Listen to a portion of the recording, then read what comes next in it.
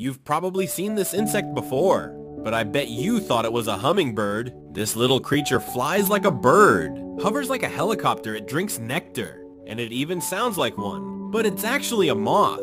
Meet the hummingbird hawk moth. Unlike most moths that fly at night, this one's active in broad daylight.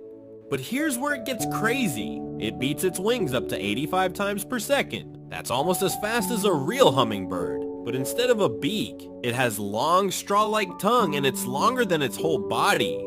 Therefore, it can sip nectar from flowers that even bees can't reach. This little creature also plays a huge role in pollination, just like bees and butterflies. And get this, it remembers its favorite flowers and comes back every day, just like a hummingbird. So next time you see a tiny hovering blur in your garden, look closer. It might not be what you think. You might just be fooled by nature's best impersonator.